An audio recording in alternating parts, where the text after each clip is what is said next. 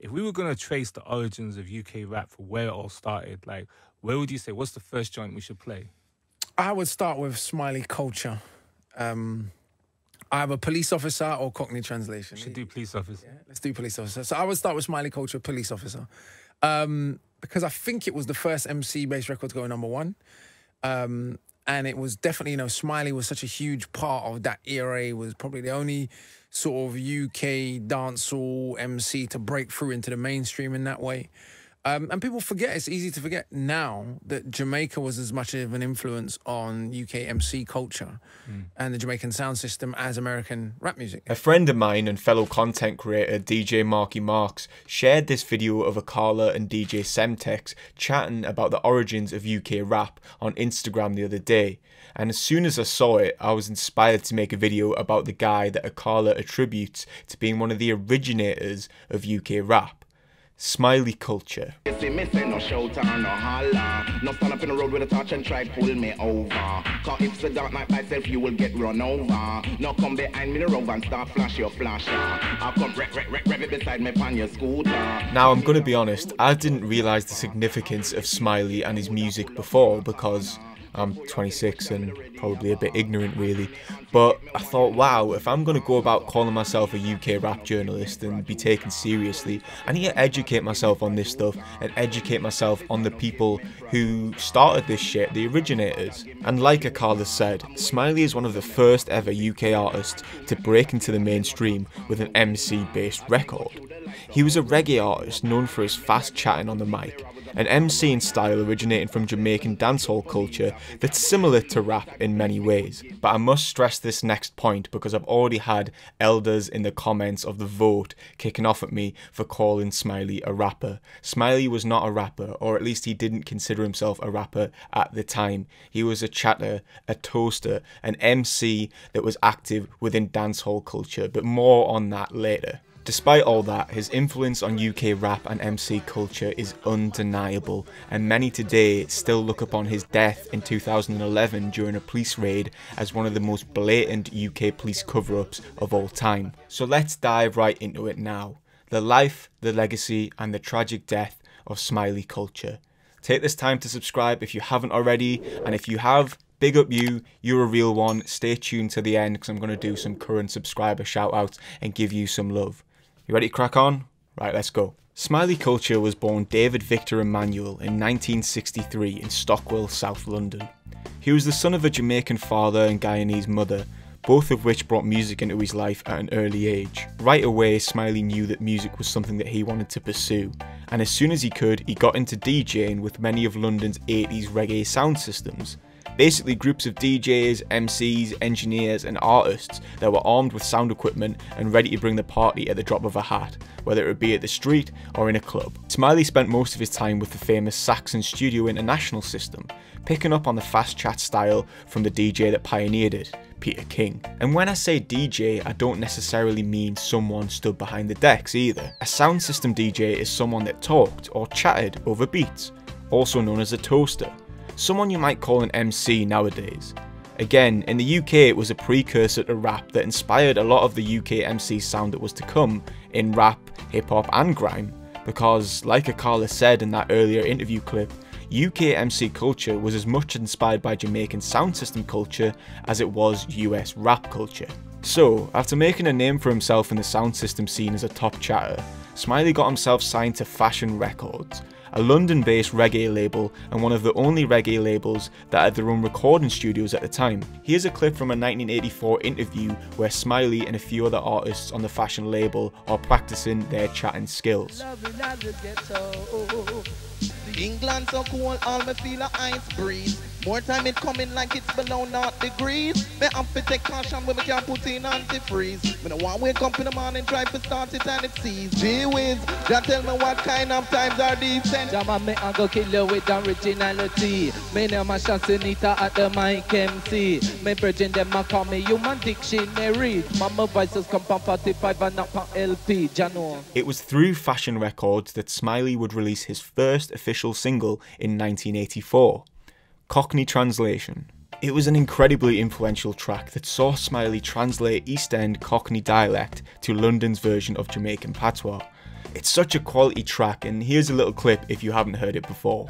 Cockney have names like Terry, Arthur and Del Boy. We have names like Winston, Lloyd and Leroy.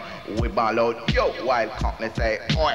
What Cockney call a jacks, we call a blue boy. Say Cockney have mates while we have spar. Say Cockney live in a drum while we live in a yard. Say we get yam while Cockney get captured. Say Cockney say governor with the big boat, yeah. In the Cockney translation, in the Cockney translation. And here's an interview clip from the mid-80s where Smiley's explaining Cockney translation to a journalist, and you can see just how much personality and charisma this guy's got from this interview. Man himself is here next to me. Unfortunately, we only had a minute of that video. Could you give us some more sort of a bit more translation? Cockney say blokes, we say guys. Cockney say all right, we say ikes. We say pants, Cockney say stripes. Sweeter than that, just level wives. Jules, you're a gem. What a brilliant bloke. What made you still, how did you get that song together? Well, the original idea was to do a split personality style, and in writing it, it turned into Cockney translation. Brilliant, clever stuff. Is it hard to do it and to speak it? Do you get confused? Not sure which one you're going to be? With practice, it came perfect, sort of thing. Yeah, brilliant Safe. Stuff. Enough Personality is your single you're about to come out, is that right? Yeah, well, what I'm saying in Enough Personality is Culture Smiley has enough different personality, so no matter of which colour, creed or nationality you are, come to me as an entertainer because I've got enough different personality. And when I was young, my mother couldn't find no remedy because every time I talk, I do it as a different somebody. Sometimes I speak like an Englishman, another time like a yardie. Hey man, I'm like a Yankee, and you're ready now about a Cockney. Looking back on Cockney translation many years after the release, a lot of journalists argued that it was the signifier of the creation of a new hybrid accent where white East Londoners would adopt words and phrases of black origin. And obviously this is something that's the norm today across the UK. Apparently the song's lyrics were also used in schools as an example of how immigration has affected the English language. Like the youths of today, you understand me? Right? The youths of today, like saying between the black and whites, you find that a lot of them are close together now, and you find a lot of coloured children speaking Cockney anyway. Apart from only the youths, there's a lot of elders as well who's into that as well. So that is the main reason I did it, to bring it closer together. You understand me? Knowing the two slangs myself as slangs and not languages, you understand me? I just brought them together. Despite its obvious historical impact now, when it was released in 1984, Cockney translation didn't have a mega impact on the charts. It wasn't until Smiley released his follow-up single, Police Officer, that same year that he would actually get some mainstream success. On the surface, it was another track made with Smiley's usual signature humour, but when you look closer, the track tackles the serious subject matter of how the British police unfairly treat black people in the 1980s, and obviously that's still relevant right now. The track is an apparently true story about how Smiley was arrested for smoking weed, but after the police officer found out that he was a famous reggae musician, they wanted his autograph. You will put me in the van or in the back of the ride, and me say you can't do that, come in name Smiley Culture. You what did you do that record Cockney translator? In the reggae charts #1 was its number. Kids love it and so does my mother. Tell you what I'll do, a favour for a favour. Just sign your autograph on this piece of paper. Me cutting shot and me just draw out me parker. And the producer me just sign Smiley Culture. Despite the track's anti-establishment and drug-endorsing lyrics, in the 1980s, radio bosses simply didn't understand terms like ganja and Sinsemilla, so they played it out again and again. It quickly became a top 20 hit, selling 40,000 copies in total. After this, Smiley re-released Cockney translation to more acclaim, before signing with major label Polydor in 1986. With the backing of Polydor behind him, Smiley released his debut album, Tongue in Cheek, in 1986, but it didn't have the same commercial success as his previous two singles. And after another album, the original Smiley Culture, was released in the same year independently, Smiley started to slowly fade out of musical relevancy, appearing in a couple of TV shows and ads before releasing his final single, Can't Stop the Rap, in 1990.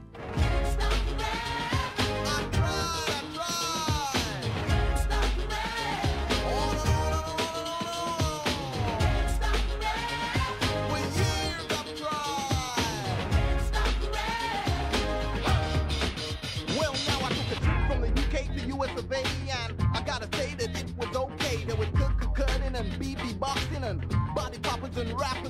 See, look at that, man. He was a rapper after all. The last track in his career, he was rapping. And you sensitive old heads had the nerve to kick off at me for calling him one of the UK's first rappers. But no, you're right, I'm kidding. He wasn't one of the UK's first rappers. He was originator of a style. And the stuff he was putting out in the 1990s isn't something that's looked back on fondly. And to be honest, it was more like Smiley moving away from his reggae roots and kind of looking to, by the looks of it, parody US hip-hop style or move his sound to what was popular at the time. And it just didn't work for him. It looked a bit cheesy and it looked a bit like a US parody. Smiley then stayed largely out of the public eye for the next 20 years of his life. That was until 2010, when newspapers caught wind of him being arrested at the age of 47, charged with the conspiracy to supply cocaine. His trial for that was due to begin on the 21st of March 2011, but he would never make it to this trial date. On the 15th of March 2011, 4 police officers searched Smiley's home in Surrey with a warrant relating to the import of Class A drugs into the UK. It was during this search of his home that Smiley would lose his life. The official report states that Smiley's death was suicide and that he died from a single stab wound to the heart. Let me just repeat that there.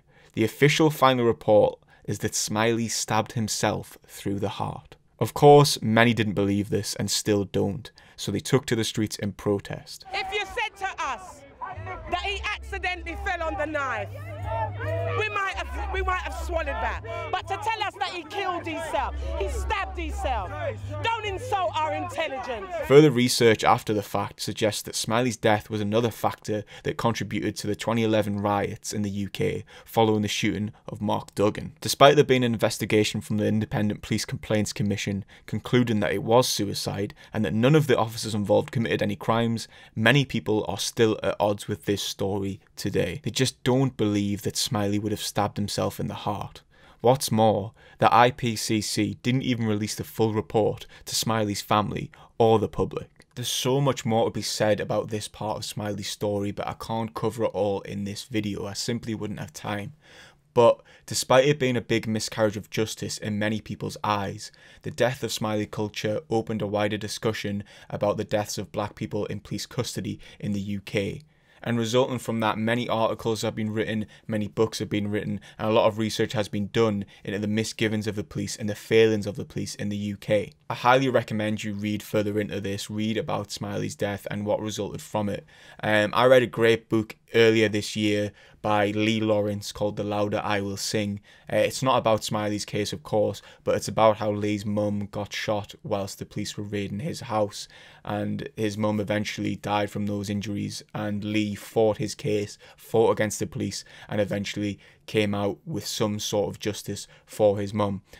So I'd highly recommend reading that if you're interested in learning more about these issues in the UK and the issues that the police and black people have and racism in the police force in the UK. Highly recommend reading that. Despite his tragic death, the memory and legacy of Smiley has lived on, and his impact on UK music is still brought up time and time again today. Legends like Roots Maneuver have called him a Brit rap pioneer in the past, and even in 2020, that video that inspired me to make this one, a caller saying that Smiley is an artist that must be mentioned when discussing the origins of UK rap. Simply put, Smiley Culture was a pioneer who should never and will never be forgotten.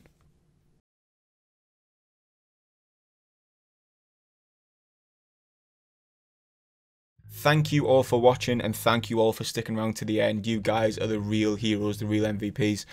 I made this video to educate myself as much as anything else, because as soon as I saw a caller speak on Smiley, I wanted to find out more, and I thought the best way to do it would be researching to then put it into a video. If you were around during Smiley's heyday, if you're an OG and you maybe even met Smiley, saw him live, or went out and bought his records when those singles dropped, let me know in the comments. Let me know any stories you've got about Smiley. And also, I apologise if I've described anything wrong or you think that some of the stuff I've said isn't quite accurate. I've tried my best to do my research into Smiley and dancehall culture and, you know, reggae culture and things like that. If I got anything wrong, I do apologise. It all came straight from the heart. If you're not subscribed already, hit subscribe. And if you are subscribed, I appreciate it. Don't think I don't see all your comments and all your support. There's some of you that comment on every video, and it's just amazing. I'm going to put some of them up here and give you shout outs, because I want to start appreciating the guys that have been here from day dot, you know, the guys that have built us up from nothing. So thank you all. Thank you all for commenting all the time. I always notice, and I do try to reply as and when I can. If you want to join these guys, if you want to join the Ride or Dies, hit subscribe now. It means so much to me. If you want to see what I do when I'm not in front of this camera babbling shit, follow me on Instagram there. And if you want to support the channel more, jump on Patreon. We give away signed UK rap merch monthly, and it's just a good way to say thanks for, you know, making the videos or whatever. If you enjoy it, go there. And until next time, why don't you watch one of these other videos? It's some good stuff. Some good stuff. Howe, pick one. I can't sit here forever, Howe. Go. That one? Try that one. In a bit.